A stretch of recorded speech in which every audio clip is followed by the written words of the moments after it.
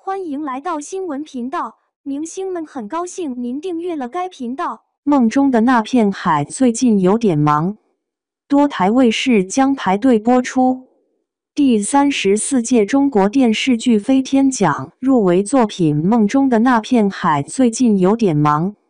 继主演肖战协作品连续2届入围飞天奖后，央视紧接着官宣将在中秋节假期重播《梦中的那片海》，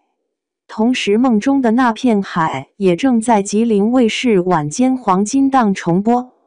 梦中的那片海》在央视首播时就创下收视率、口碑、热度3爆的优异成绩，此后在央视和地方卫视等多轮重播，从首播起的短短16个月内，上星播出已达50轮之多。梦中的那片海以其独特的叙事风格和深刻的情感共鸣吸引了无数观众的目光，成为了当今电视荧屏上一道不可忽视的风景。随着重播潮的来临，这部剧不仅再度点燃了观众的热情，更是引发了人们对其背后深层次内涵的思考。每一次重播仿佛都是与观众之间的一次心灵对话，带着一份温暖与感动，唤起了人们对青春与梦想的美好回忆。肖战的表演无疑是这部剧成功的重要因素之一，他在剧中饰演的角色展现了青春的迷茫与奋斗，既有阳光般的温暖，又包含着深邃的思考。每当他在屏幕上展露笑容，仿佛都能透过角色的眼神传递出那份对梦想的执着与追求，让人不禁想要为他加油，仿佛自己也在那段青春岁月中拼搏。肖战的演绎使得角色更加立体，赋予了剧中人物灵魂，让人感受到那种来自心底的共鸣。剧集的出播便创造了收视率、口碑与热度的3重奏，这不仅仅是数据的堆砌，更是观众对其内容质量的热情反馈。梦中的那片海以扎实的剧情和丰富的人物关系，成功地将观众的情感牢牢吸引。每一个情节都如同一幅幅生动的画面，描绘出青春的迷惘与热血，既有追求梦想的坚定，又有面对现实的无奈。这种情感的层次感，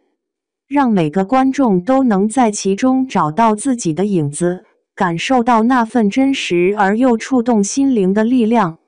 随着重播的进行，梦中的那片海不仅在央视与吉林卫视等多个平台频繁亮相，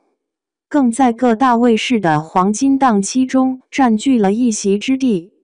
东方卫视、北京卫视、安徽卫视等频道的加入，使得这部剧的影响力进一步扩大。观众们在不同的频道中重温这段故事，仿佛又回到了那个充满梦想与可能性的时代。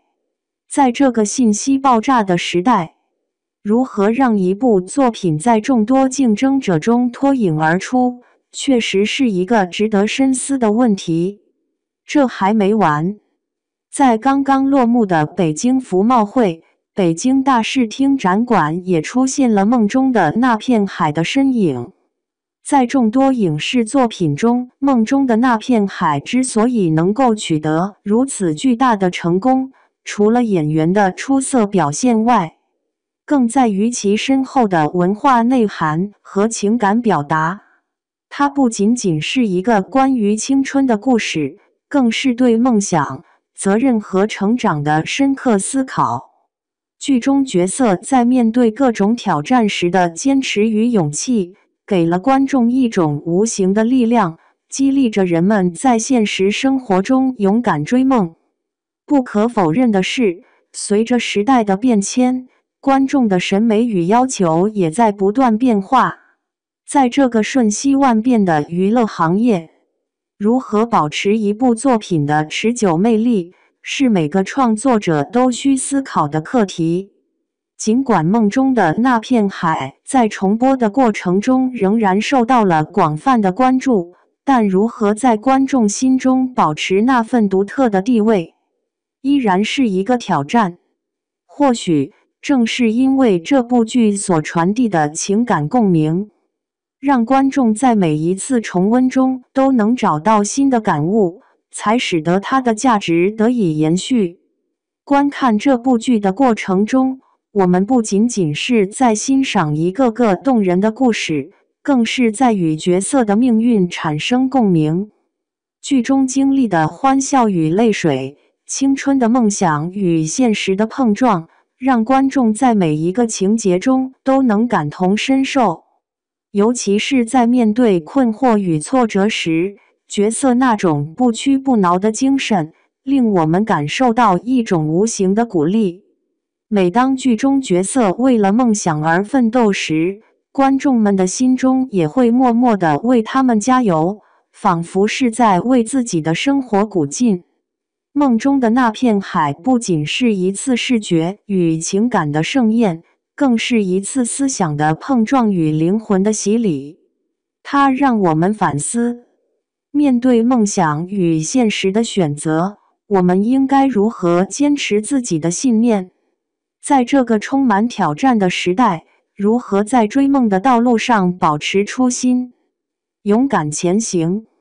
这些问题不仅是剧中角色需要面对的，也是每个年轻人在生活中常常思考的。未来的重播计划中，厦门卫视、新疆卫视、天津都市等频道的加入，或许将为更多观众提供重新审视这部作品的机会。每一次的播出，都是一次新的开始，每一次的回顾，都是一次心灵的洗礼。我们能否在这段重温的时光里，真正理解其中传达的情感与价值观？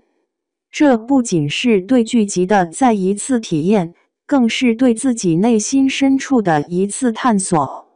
因此，期待梦中的那片海在未来的日子里，继续为观众带来感动与思考。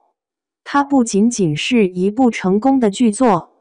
更是一种文化现象，连接着每一个观众的心灵。在这段旅程中，是否也有人在某个瞬间被其中的情感深深打动，感受到那份共鸣与温暖？你又是否愿意与这部剧一同去追寻那些关于梦想与青春的故事？